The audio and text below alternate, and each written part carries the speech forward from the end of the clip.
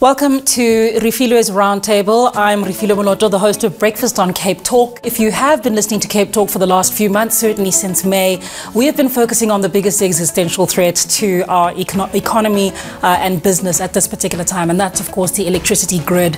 I'm sure you've checked out the hashtag PowerSpot on our website, capetalk.co.za, if you'd like to get into the now 16 conversations that we've had with energy experts from all over the country. 3 of those experts are with me for the Roundtable today, our second edition of Refilwe's Roundtable, focusing on how we solve our energy crisis. On my right is Chris Yellend, energy expert who probably needs no introduction in the South African context, but has been working in energy for many years and consistently giving us an engineering perspective as to what needs to be solved within South Africa's energy crisis. Dom Wills is the CEO of SOLA Group, the first company to have received sort of large IPP projects coming, the 100 megawatt IPP projects coming from government, and will give us a great renewables perspective today. Thank you for joining us. And Adil Nchabeleng is the CEO of Transform SA, giving us his own energy expert perspective as well on the problems, but trust me, much more on the solutions. The reason we started PowerSpot in the first place is South Africans have been lurched from crisis to crisis when it comes to load shedding, and that seems to be the only time we take a moment to understand what's wrong within the grid. But so much more is a part of the solution to South Africa's energy problems than wet coal or a strike and the like that have been troubling Eskom today. So I'm going to kick off by asking people who are much more in the know than I. Gentlemen, what are the top 3 issues that need to be addressed first and foremost for South Africa to get out of the quagmire that we're in at the moment? I'll start with you, Adil. Currently, you need to get the coal fleet up and running properly. You need to actually get back some of the units that are down, that are actually completely, decommissioned. Some of them that needs to be brought back. Coal is the bedrock of South Africa's energy. If you don't fix what currently Eskom is, no other new solution will actually be able to bridge the gap that Eskom is holding in the energy market right now. That particular solution can be done and should be the priority. And thereafter, we start building in on all other technologies that needs to be added onto the grid to make sure that we have a proper functioning electricity and energy system. The others is actually things that we need to do between now and the next 5 years of implementing elements such as making sure that we have micro and mini grids that are actually created in South Africa, whether it's small estates or whether it's to do with large industrial complexes, especially where there is not really much requirement for intensive energy requirement, such as industrial energy requirement on smelters and things that are actually using quite committed energy. So some of these things can be broken down and new technologies can be introduced. Right now we're all dependent on Eskom.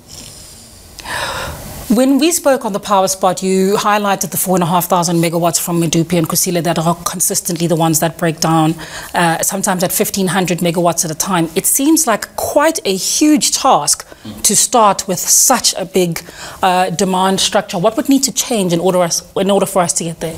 The Medupi situation, remember, is actually a mishap. They gave 2 companies, Hitachi and Mitsubishi. One got boilers, the other one got turbines. And instead of giving them on their competencies, they gave one turbines, which was not their competency. They gave the other one boilers, which was not their competency, because it was a rush process in how it was done. And these guys had to learn on the job. And as a result, they made a lot of mistakes in the process because they couldn't change and really rewrite the whole scope and process. So that's what happened in Medupi and Kusile. Then over a period of time, it ran up into all of this cost overruns, as well as, the whole length of the project itself. It went on to, from what it was supposed to be, to now what we're sitting with 460 billion now in cost towards Eskom, and it's actually compiling, going higher on a daily basis. As they're fixing, as they're doing work on it, it's actually adding up more cost. As a person who's focused on renewables, Dom, do you agree that coal is the first area that needs to be solved, or do we need to quicken the pace of getting projects such as yourselves, like SOLA, actually onto the grid? Yeah, I think, when it comes to Eskom, I think, they're a company that's transitioning from being a grid company and a generation company to mostly being a grid company in the long term. So at the moment, the generation that they've got is slowly being kind of phased out. But having said that, the actual availability of their units still needs to be much higher than it is. It should be much higher than it is.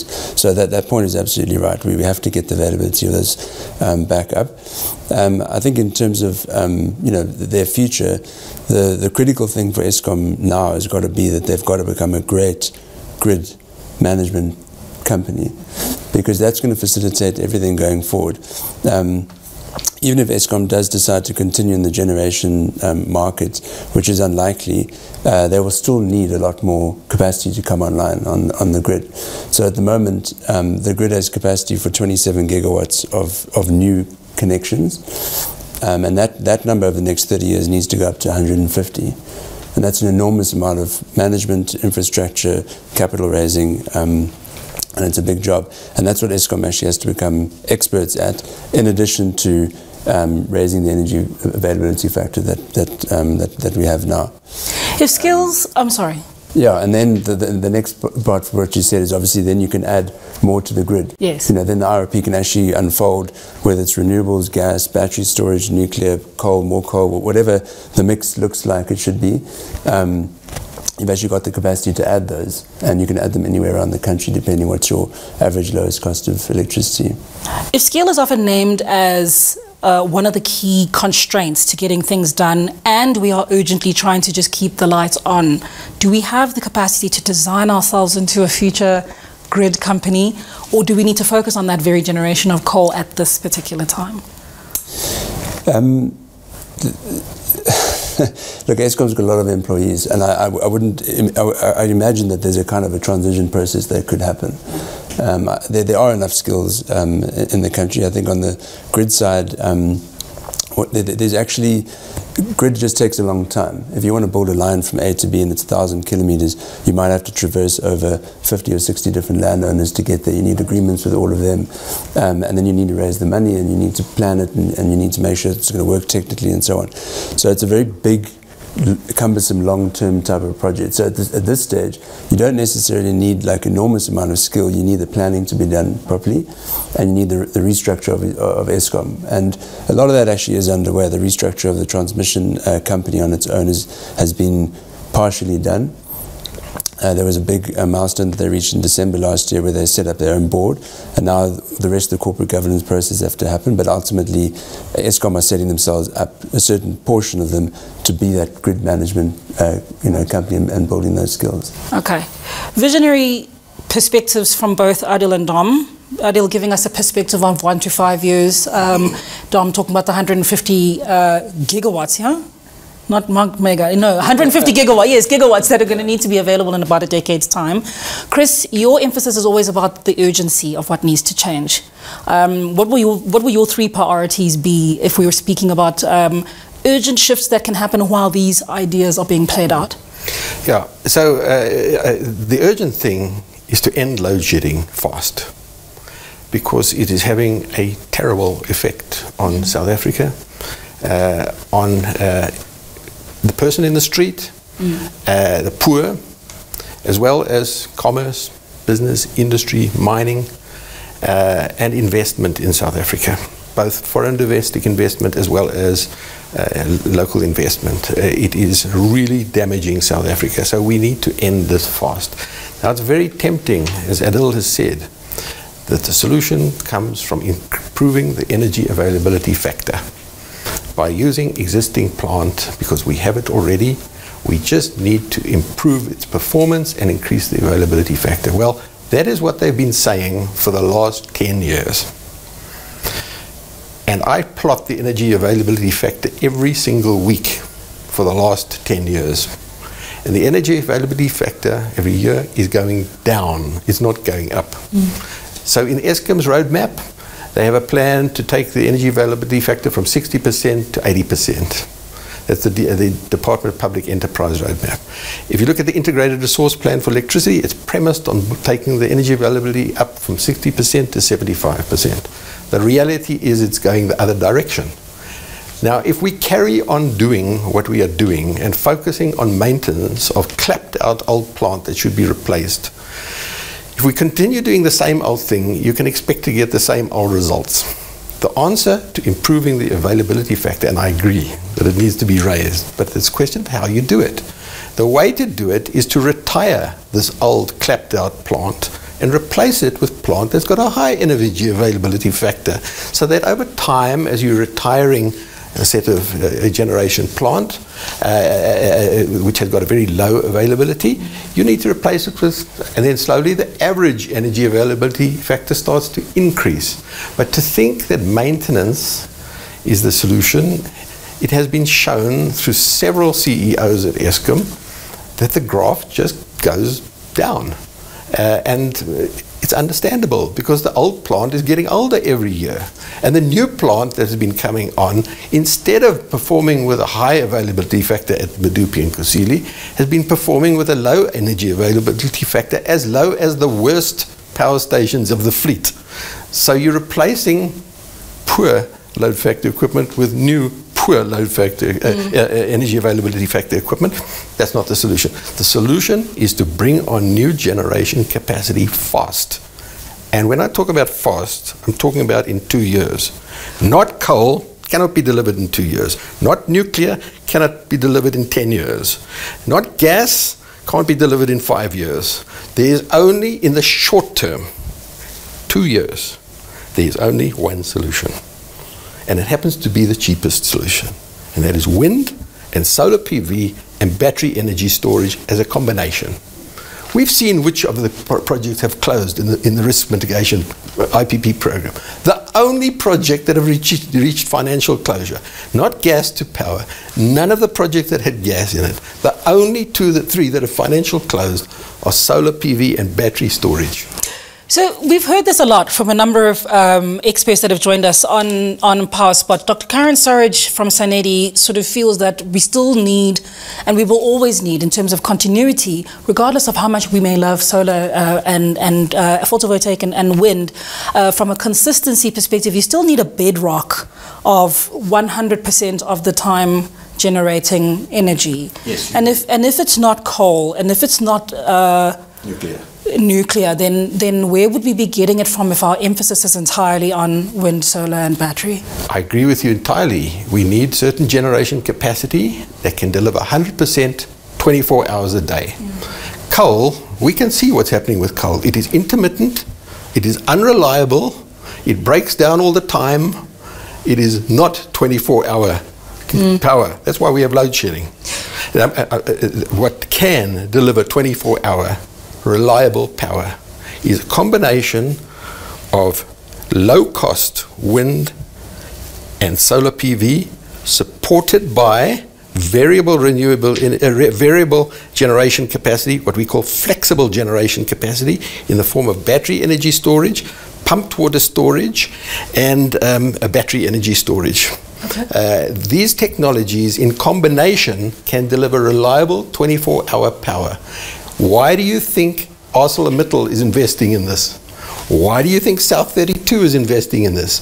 Why do you think Sasol is investing in it? These are 24-hour industries. They require reliable power. That's where they're putting their money. A combination of wind, solar, and flexible generation in the form of gas to power, battery storage, battery storage, gas to power, pumped water storage. That's the solution. It can deliver reliable power 24 hours. And we're back for the second segment of Refilwe's Roundtable. We kicked off with opening comments from our guests, Adil Nchabeleng, Don Wills and Chris Yellend, giving us their expert opinion on where we're supposed to improve our grid from. 3 completely different priorities have come up that are probably important to be handled concurrently. Improving the coal fleet, making Eskom a viable and proficient grid company while allowing generation to come from maybe other areas, and making sure that that generation definitely features wind, solar, battery-powered water pump storage, and any gas to power. Okay, I'm the only engineer, not a person who's not an engineer in the room. So these often have, from what we've seen in terms of the back and forth you mentioned over the last decade and a half of load shedding, competing interests, vested interests one way or another. How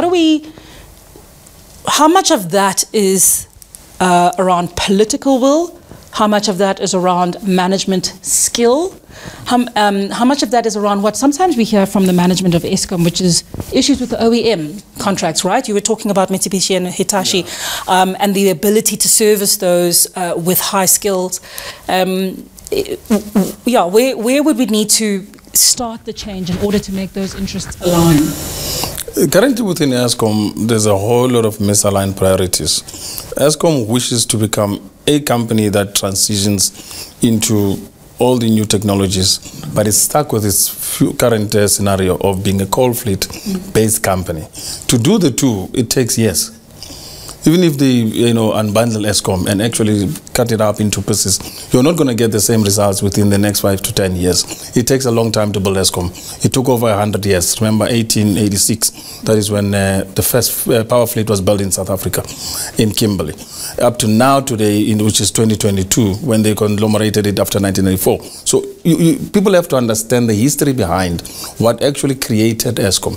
The current situation with its misaligned priorities and interests is, I for one believe and feel that South Africa should have created two streams. One state-based stream of energy and energy generation, where there is no competing interest in terms of profitability. Secondary stream should have been the IPPs in interest and market that are not aligned towards benefiting from the state, are standalone and are competing with their generation and given the license to sell, generate and sell directly into the market to whichever customer. In between, they could have a willing agreement if the grid is actually opened up, or an entirely new grid on a micro as well as a national grid can be opened up. That's one of those issues. Okay. So far, we are currently sitting with this situation whereby Eskom is the only generator, even if it buys from others. It's the only distributor and is the only one that entirely controls the distribution grid on the distribution with municipalities. So certain things should be done right. The IPP's market messed itself up when it became dependent on the 20-year tenders that were given by government that said to them that you're an IPP with a power purchase agreement for 20 years. They should have refused that agreement and said, we, in our own capacity, if we generate, let's say, for 30 cents, we're able to can sell it for 50 cents or even 60 cents at a generation level. Can government allow us to create our own grid and make sure that we can distribute to our own end customer in the market? That hasn't happened. You have IPPs only existing on the IPP PPA agreements, which is the 20-year tender agreement. That's why whatever you see, it's just self-installation, where people in their own houses, they're doing their own self-installation.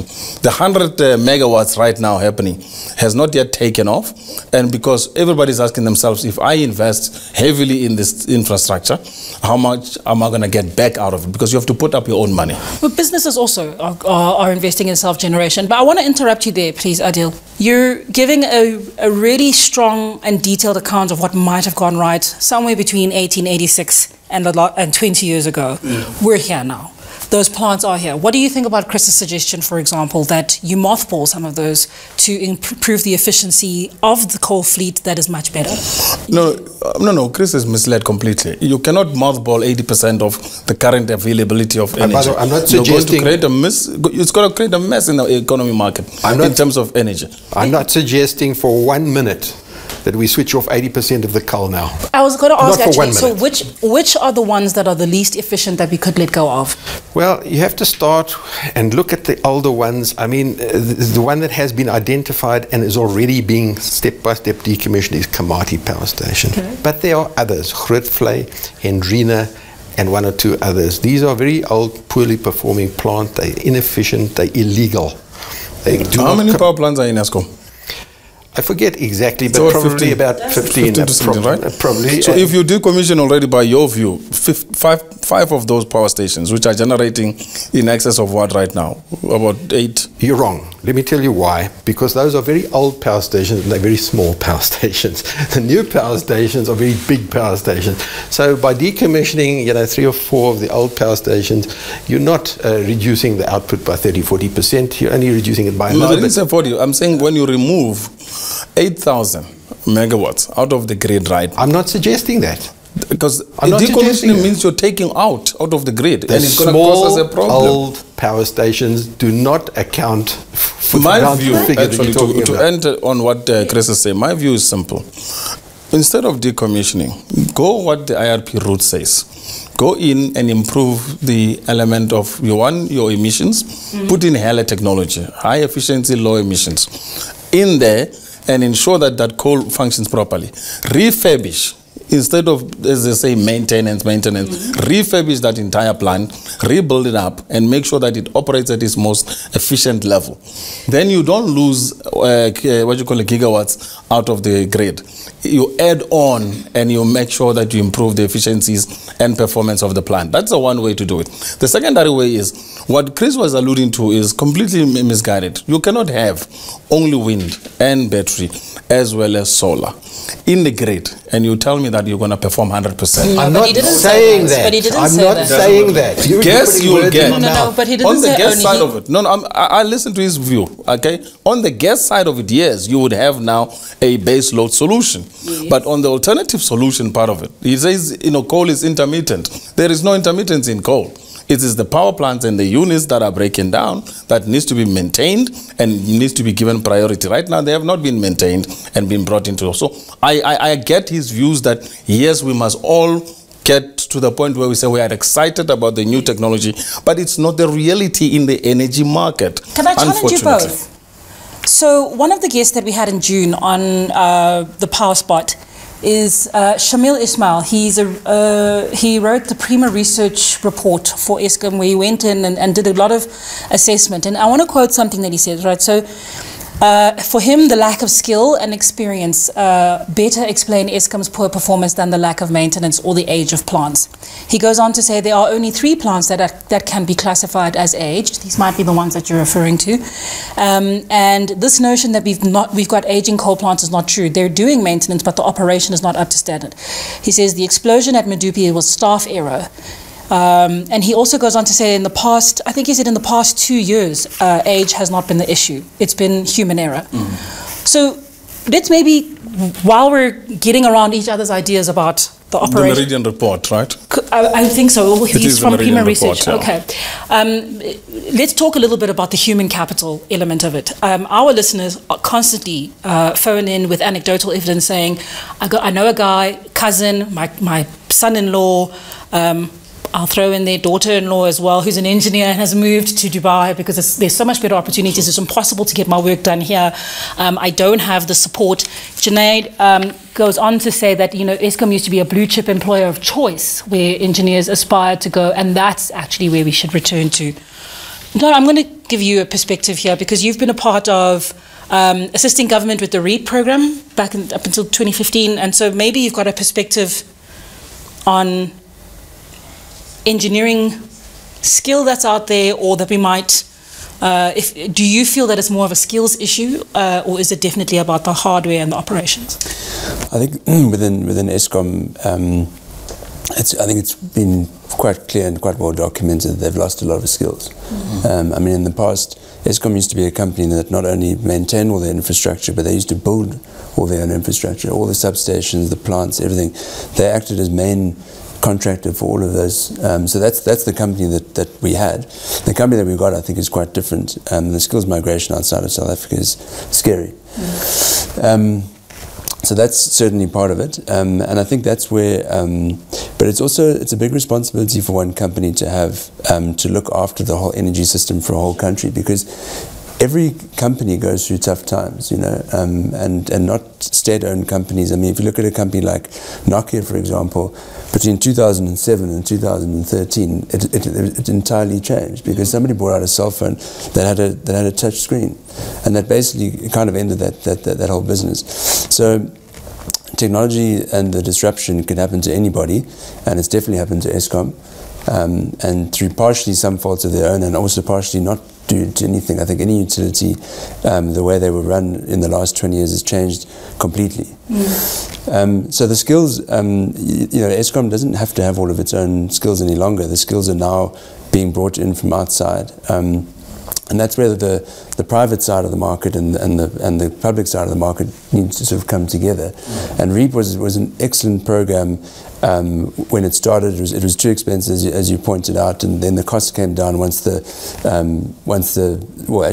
cost of equipment really dropped a lot, and the scale came through, and everybody knew what they were doing. And I think if that program had continued going, we would be in a much better position now.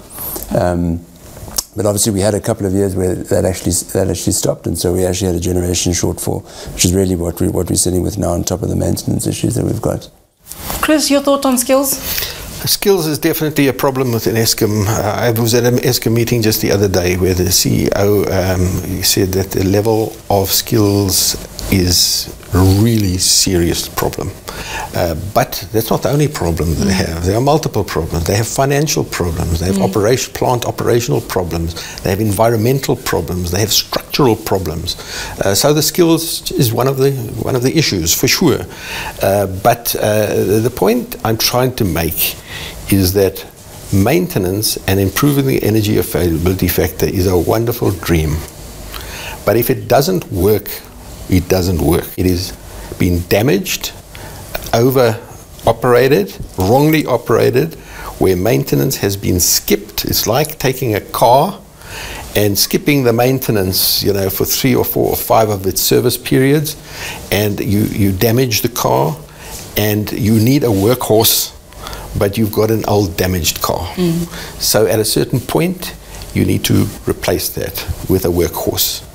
And you need to replace it with something that is the right price, that is meets the emission requirements of the law, that can meet South Africa's commitments for climate change, in other words, reduce carbon emissions, and also provide reliable power. And the myth that this can only be done by nuclear and coal is before our very eyes today. Okay. That is not reliable.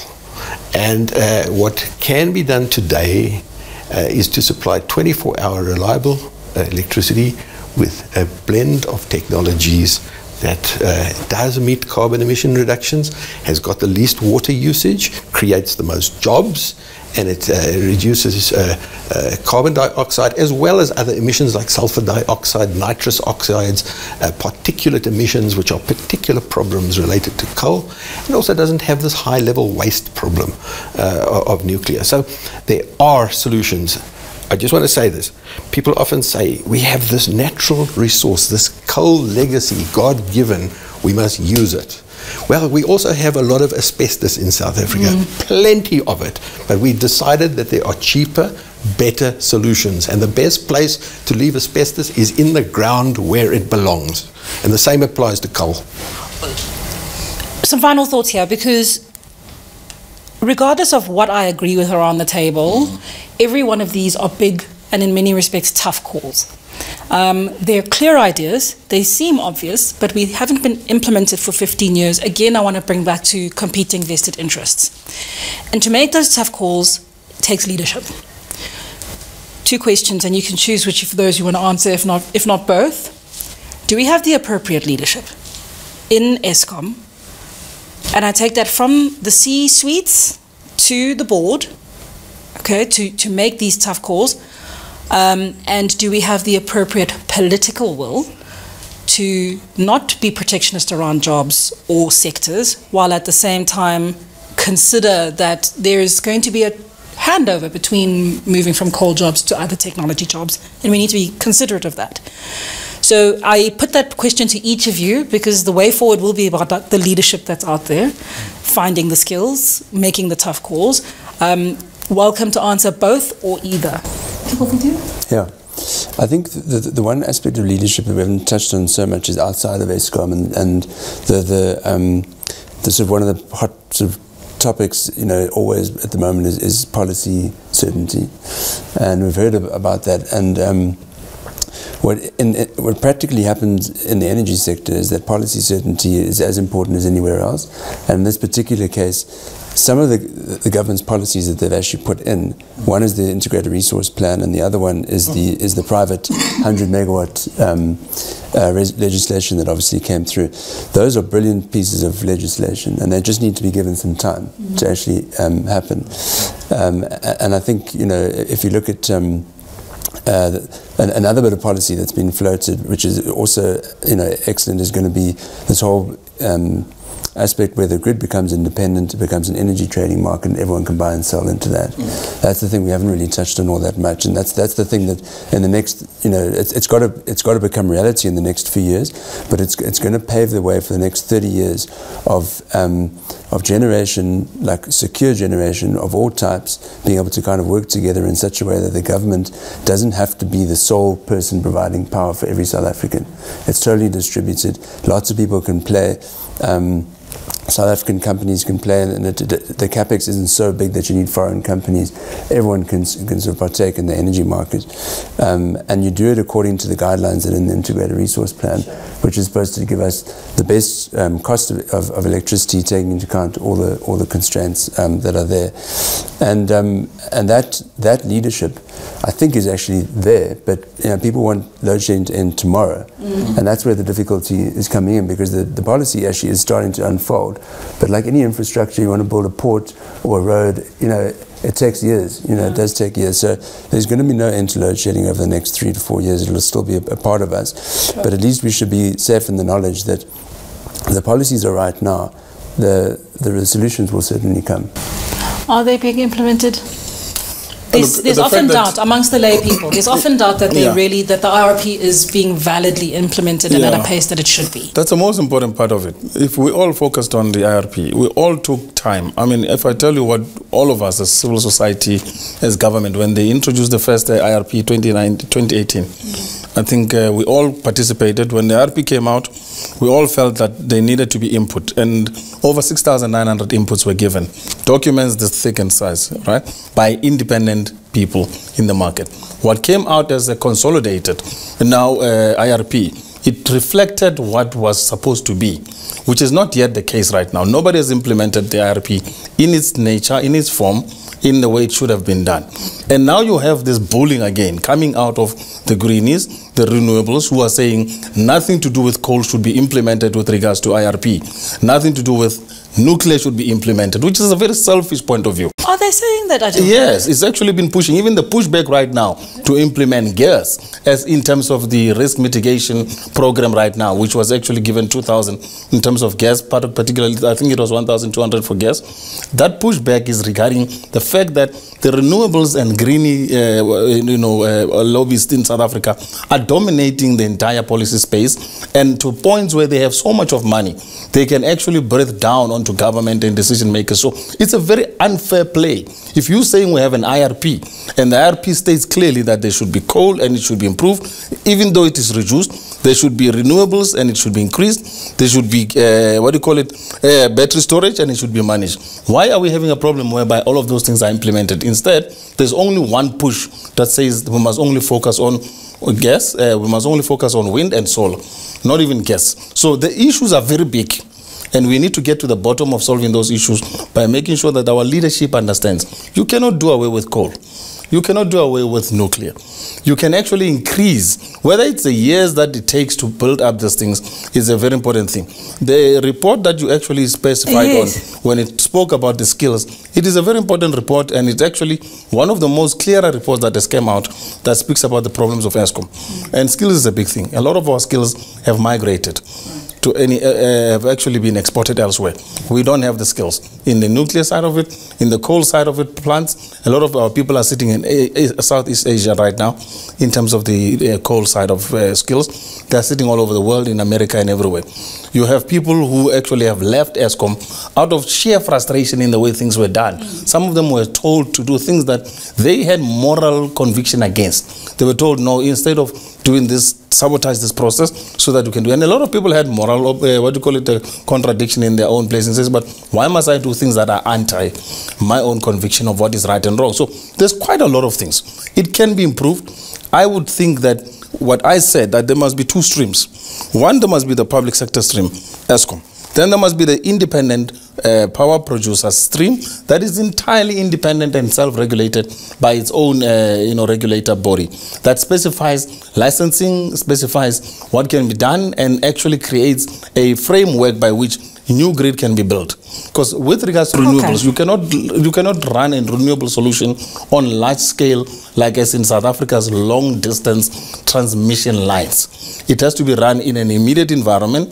The only way you can do that is when you bring in gas. And right now, green and renewable solutions do not look at gas as the most green and alternative solution. So that is just one part of it. So I'm sadly actually taken back when I hear Chris saying that coal, we all say we have this incredible resource which is coal, and yet coal is doing all of these technologies we're talking about are made out of coal.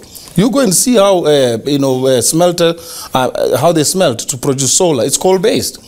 What is actually included, 30% of that is actually a coal material to make sure that you have the ingots that creates the solar wafer that we use to put into our rooftop. So I know the whole solar technology. I've been through the most extensive training throughout this country and in China. I think everybody at this table, except for me, has. Yeah. But these are closing thoughts on leadership now. So the leadership for me is the critical part of it. If leadership said, guys, let's not be emotional. Let's focus on what the plan says. The plan says, let's roll out 1, 2, 3, and let's focus on it. You would have a less disruption in South Africa. It's clear, it's detailed in plans on how to go about implementing these solutions. Okay, so of all and in the past, but these 16 conversations that we've had so far are not the only ones I've had on energy. And in every single conversation I've had with anyone in photovoltaic, wind, professors, coal-driven people, I've never heard a single one of them say remove coal altogether, remove gas altogether, including Chris. I've heard everybody say that photovoltaic and wind power are complementary to a buckling system, right? So only under 4,000 megawatts are ever scheduled shutdowns. It's like mostly closer to 13 to 15,000 megawatts that are unscheduled. So something's cracking and it needs help. But I've never heard anybody say kill coal.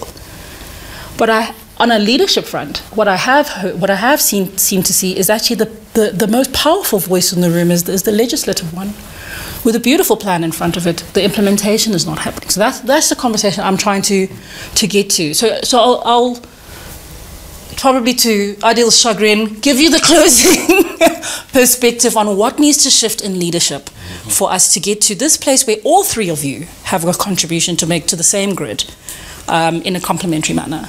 Yeah, to start off with Eskom leadership, you asked that question. At the board, I think the board of Eskom is severely depleted. They are down to 6 external directors. They should have 15. There's a problem.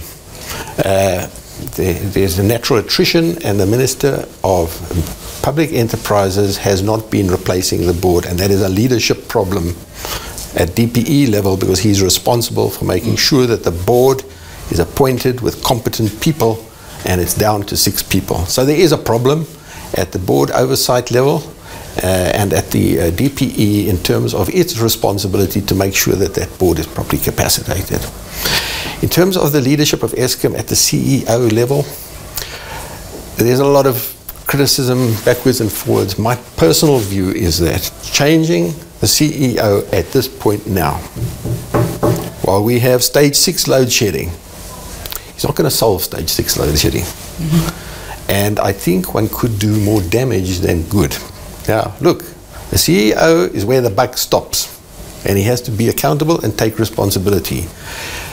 But I am worried that if you replace the CEO now and the board now, we are in at a very high risk situation in South Africa, because it takes some years for a new CEO to get his feet on the ground and for the new board to get their feet on the ground. Normally with a board, you change half the board and then you have the continuity of the other half, and then you, in due course, change the other half, so that there's always an institutional memory of where we are. When you're down to 6 members and you change the board, you have a problem. When you change the CEO, you have a problem. And I'm just saying we need to be pragmatic and understand what we are trying to achieve. Right now, I don't think that changing the leadership at Eskom from the board and the CEO at the same time now, in the midst of a crisis, is in our interest. But now let me get to political leadership. But you could bolster the leadership. So as I understand it, our current CEO is not an engineer, electrical engineer, for example. You could have people on the board with that critical skill that can give him the oversight and support, perhaps. In my view, with a CEO, you don't have to be an engineer to be a CEO. A CEO can be an engineer, of course. But the role of the CEO is not the role of an engineer. The role of the CEO is to build a team of competent people around him, including engineers, including accountants, including lawyers, including HR people. In other words, the executive team of Eskom is this thing that the CEO has got to build, a trusted, competent team, which would include engineers in charge of generation, transmission, and distribution, but also somebody from HR, from legal, from admin. That's the role of the CEO, and the CEO has got to inspire this team right down through the organization with a vision. That's what a CEO is not about being an engineer, but a CEO can be an engineer, but it's because a CEO is not an engineer, there are many top CEOs of engineering companies of this world that are not an engineer, but they know how to build a team. What is the vision? Because when he came into his leadership role 2018-19, the vision then was 18 to 24 months and no more load shedding. And he had some time to settle. And what is happening with bringing the team together? Or do you feel, because you were going to speak on political will, do you feel that that is in his way? I feel he's got a wide berth to operate from. I don't think he's bothered by politicians much. So, first of all, I think one of the problems in his 2.5-year period in office at the moment has been this undue focus driven by the IRP and the roadmap from the DPE to increase the energy availability factor by doing more maintenance. I think that's a fundamentally misguided and it was a wrong approach, because whilst they've been focusing on that for 2 years, it hasn't been working. The energy availability factor is declining because you can't fix old buggered up plant. You have to start replacing them. But there are different views on this side. I just want to say one thing, please, Refilwe. The solution comes from new generation capacity that performs like new generation capacity, and that is not in his hands. His hands are tied behind his back, and new generation capacity is in the hands of the Minister of Mineral Resources and Energy and the IPP office. The Director has no powers to procure new generation capacity, none whatsoever. What he's doing right now, he's done something very smart. He's taken 4,000 hectares of Eskom land right there at these old power stations like Kamati, etc. He's leased them out to the private sector to develop 100 megawatt plants that are just below the licensing threshold. So it cuts out a lot of red tape, and it's enabled 1,800 megawatts of new generation capacity to come on the stream in 2 years. That's the solution. The solution is not going to come from Eskom building new coal power stations or anybody building new coal stations. You cannot even finance them. It's not going to come in the next 2 years from nuclear. It takes 10 years to build a nuclear power plant. People talk about small modular reactors. There are no commercially operating licensed small modular reactors on land delivering commercial power into the grid at the moment. Everybody, you can read all what you like, it's a 10-year horizon to get to that stage. We haven't, it's not licensed in South Africa and in other countries of the world. So China is operating as SMR, it's only a pilot. It's only a pilot. In China. It's a pilot. It's already doing it. It's not a commercial, it's a pilot, okay? They're piloting it. Agreed. So yeah, but at this point, again, 15,000 unscheduled megawatts of crisis on a regular basis. I'm willing to take as many ideas as possible. We can deliver power quickly. I think what we should do, we should reimagine solutions. Anything and everything. I was about to ask whether you're very stuck in a particular perspective. Yeah. If you take that route of saying, let's take everything that needs to be done and get it done, where we reimagine and we become very scope, panoramic, rather than being very, very small focus, myopic in our view. If we do that, you're going to open up an entire incredible, plethora of opportunities, and opportunities that can make everyone in their streams quite happy and even much more, willing to work together. But this whole constant conflict between the sources is a problem right now in South Africa. One source which opposes the other source because they want a market share, they want to fight each other, is causing us a problem. That is why our IRP is not implemented, because it's all based on sources competition. Like, for instance, coal competing with gas, gas competing with nuclear competing with solar competing with wind. All of them, they're all competing, by the way. Even fuels. Am I silly? Sorry, am I very ignorant? Or doesn't the IRP, doesn't it show that there are pieces of the pie for each of those? But there's no need to compete. No, everybody wants to compete and stop the other. But not one of those solutions will provide all the power for South Africa. Thank you. So let everyone contribute into the basket. That's what I'm thinking. And I think nuclear is part of that. A plethora of solutions. Nuclear is not part of it in the next 2 years. That's all I'm saying. Okay. It's not part of it in the next 2 years. See, remember, in energy, the timeline is not the problem. It is the problem. It is the problem. When we're talking load shedding, we're talking about an immediate crisis that needs to be solved now. It's like you're stuck with a car in the middle of somewhere. Whether you like it or not, you're going to have to fix that car to get you to the destination. Correct. That's what load shedding is. Fix the car to get you to the destination. What we're talking about is new solutions going forward. Right. I've brought the car to my destination. Then what do I do for my planning going forward? That's what it is about energy. So which is holistic. What I'm saying is, let every solution be brought to the table. Let government, in its own openness on what they've done in bringing about the IRP, say to everybody, guys, we're going to stop this bickering among all of you. Okay? Our focus is going to be driving this implementation. We said coal, we said nuclear, we said renewables, solar, wind, we said battery storage. Now we want players interested in fulfilling those particular segments that we have already delineated, and let's move fast in the pace and get it done. This bickering has to end and stop. It's so boring. I get tired anymore now. I don't take any interviews, by the way. Because I'm it's grateful so horrible. you're here. You repeat the same thing. You get called for load shedding. What a redundant topic to talk about, when we know the problems are not created, are actually sort of engineered to cause about the situation. But right now, our focus as a country is bring in all those solutions and drive them. But at the similar time, make sure that your bedrock is in place.